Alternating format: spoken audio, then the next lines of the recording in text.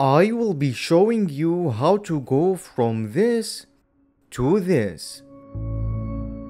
I will be comparing and benchmarking each major setting for graphics and performance differences so you can better optimize the game for your system. And I will be giving you my optimized settings as well. You can watch this video in its full quality on Patreon. The link is in the description. Let's start with the CPU performance. Using CPU limited settings on an R5 3600X with extended distance scaling disabled, we are able to achieve around 100 FPS on average, with the 1% lows dipping below 60 FPS. And using extended distance scaling set to max, the overall frame rate decreased by over 10%. However, using ray tracing noticeably lowered our frame rates as it puts way more load on the CPU than the GPU in this game. There seems to be a huge bottleneck across all three tests, as the GPU is sitting around 50 to 80% utilization, while the CPU is somewhat resting at around 50 to 60% utilization. So this game appears to not fully utilize the CPU,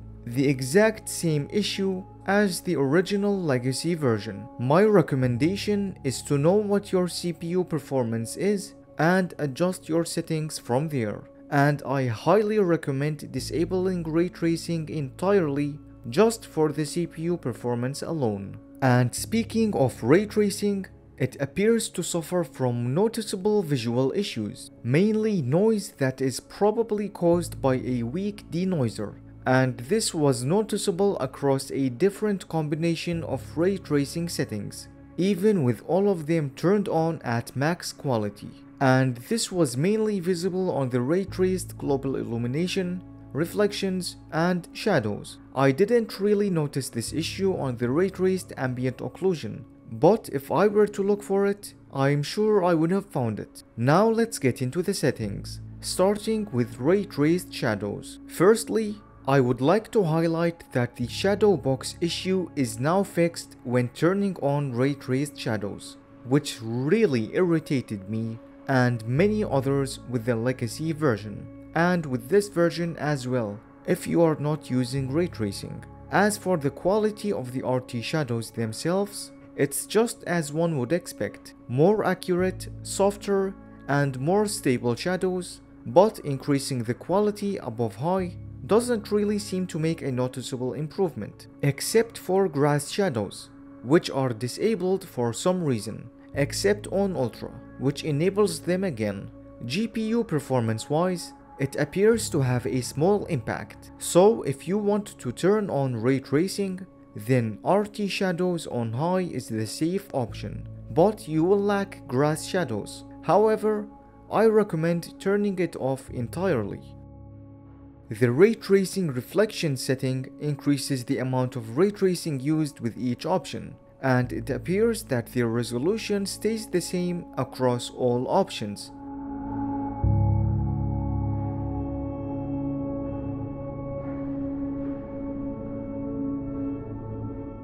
In certain scenes, like on puddles and water reflections, they look even worse than before, with the reflections becoming very unstable and shimmery. So it's a hit or miss depending on the scene, and the performance impact is quite noticeable. So keep this one turned off for the best performance.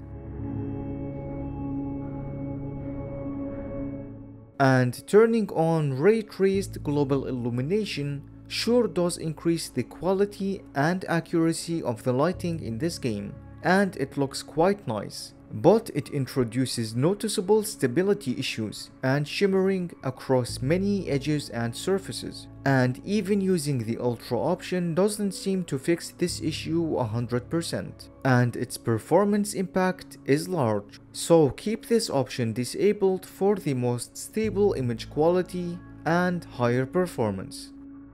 I was pleasantly surprised to see that ray-traced ambient occlusion in this game has a positively large improvement to image quality. It adds more depth to areas where standard ambient occlusion wasn't capable of reaching, and GPU performance-wise, using high barely decreases performance, while very high and ultra noticeably lower it. The ray tracing scene BVH quality setting increases the quantity of objects included in ray traced reflections, shadows, and lighting, but in my testing, I only found that shadows had a noticeable difference with this setting, and it has a negligible performance impact, so use very high if you are using ray tracing. As for frame scaling, also known as upscaling, going from native TAA to FSR3 quality increases sharpness and detail, and DLSS quality appears to have a little bit more stable and detailed image. Putting them all together side by side reveals that FSR3 quality has a soft look, while DLSS quality retains more details, especially seen on the grass blades. As for their quality during motion, using FSR3 quality noticeably decreases stability and adds shimmering on some surfaces, while DLSS quality is slightly more stable than native TAA, which is why DLSS quality is my recommended option. The shader quality setting controls a few different graphical features, some of which are lighting, shading, and displacement mapping, and it appears that very high has exclusive features which are vital to the game's graphics, and its performance impact is somewhat noticeable but worth it, so use very high for this setting. The texture quality setting is straightforward here. Each option gradually and noticeably increases texture resolution and VRAM usage equally.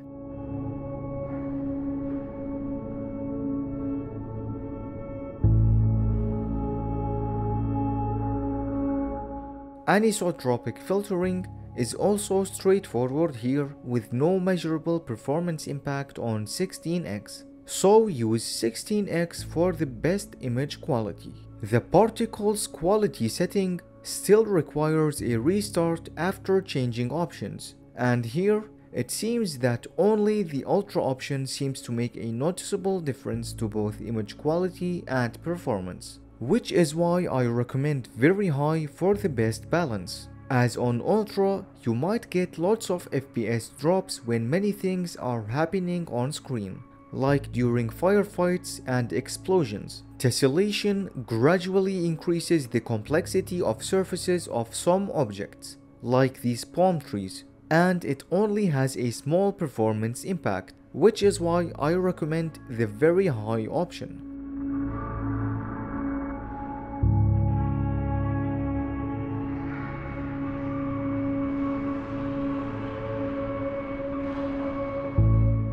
The water quality on low looks absolutely bland and horrible. Increasing the setting to high looks a lot better, but I had a hard time spotting any improvements on the higher options. But thankfully, the performance impact is the same across high, very high, and ultra, so I recommend ultra for the best image quality. The grass quality setting doesn't require a restart when changing options now. Normal doesn't render grass at all. High does, but lacks shadows on grass and foliage, in which foliage shadows are now enabled on very high, and grass shadows are additionally enabled on ultra, while also increasing grass density and render distance. This setting still kills performance, so I recommend high for the best balance. The lighting quality setting basically controls the amount of shadows that some point lights like car headlights render, with each option gradually increasing the number of objects that cast shadows, and Ultra further improves upon this with more accurate lighting. It has a small performance impact, up to very high, which is why it is my recommended option. The reflection quality setting gradually increases the resolution and quality of reflections with each option, Each option higher has a noticeable impact to performance, depending on the scene, and especially very high, where for some reason underwater scenes tank performance when using very high and above. In this scene, it almost halves frame rates, so I recommend high for the best balance overall.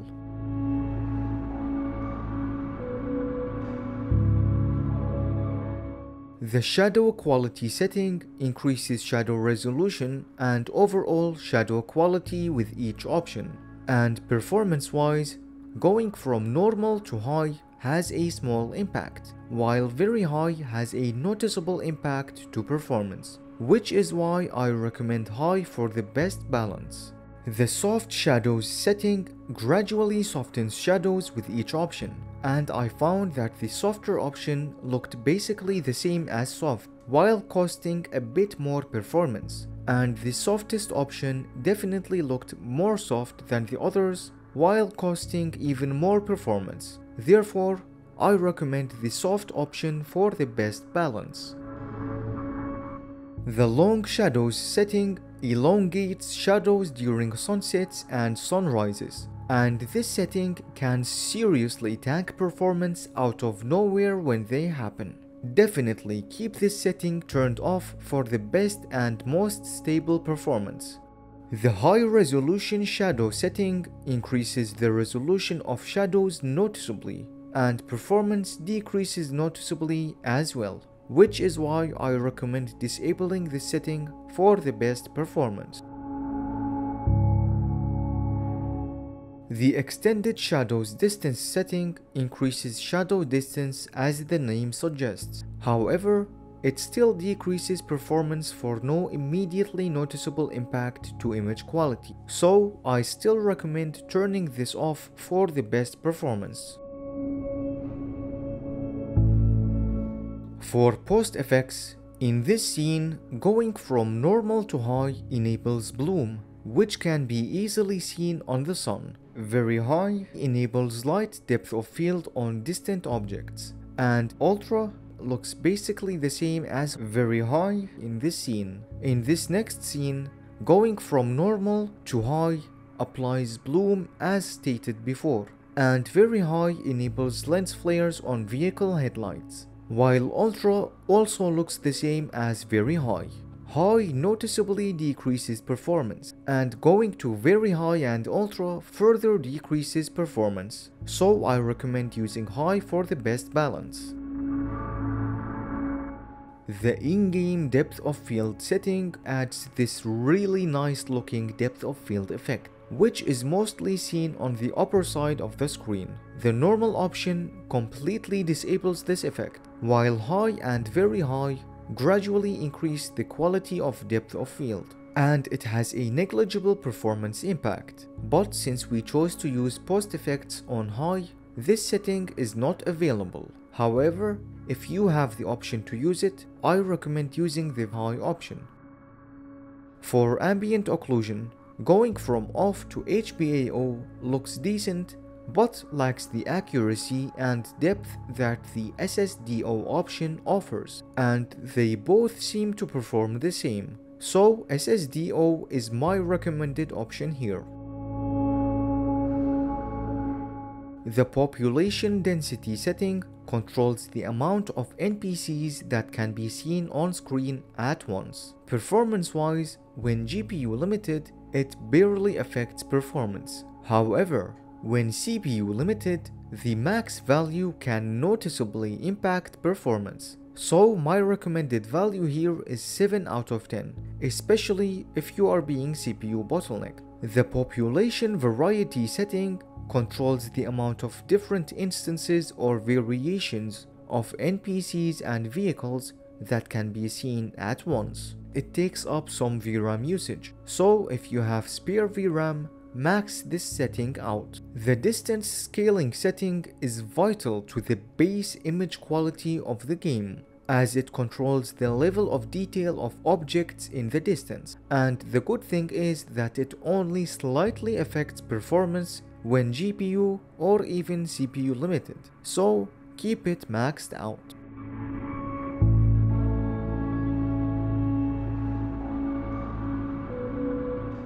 The high detail streaming while flying setting controls the level of detail or quality of certain objects when flying. Even though when you're flying you won't really focus on these objects, the difference is very noticeable, and performance-wise, it depends on the scene. But when it does affect frame rates, it is only by a little bit, so keep it turned on. The extended distance scaling setting further increases the level of detail of objects at a distance, and increases foliage draw distance as well. The improvements are very noticeable. However, the performance impact is very large on both the GPU and CPU. Only increase this option if you have lots of performance to spare. And here are the optimized settings. And while you take your time reading this very long and absurd list of optimized settings, I would like to give a special shout out to Chirpy for being a platinum member on Patreon. Thank you very much, Chirpy, for your support. And you can support me directly on Patreon as well, so I can keep producing videos just like this one. Now for the performance. The game on max settings using ray tracing at native 1440p is very demanding, especially during sunsets and sunrises, in areas with lots of foliage, and when the car headlights are turned on to cast lots of dynamic shadows. The game averages around the mid 20 FPS in this area, while the optimized settings at native average around 90 to 100 FPS in the same area. That's a huge increase of around 300%. And using DLSS quality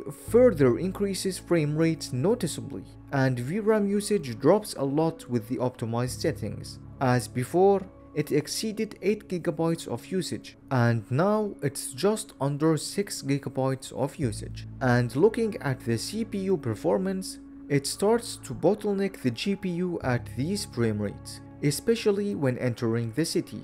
It appears that the game is noticeably more limited by the CPU than the GPU in areas where it matters, as performance can drop significantly in CPU heavy areas, as the 1% lows are dipping to 70 FPS on both native and DLSS quality optimized settings, and the GPU is starting to have a lot of breathing room. One thing I don't like is that the CPU usage in these scenarios is not being fully utilized to the last drop, but at least the frame times are smooth and there are no stuttering issues. So, what do you guys think of the enhanced edition?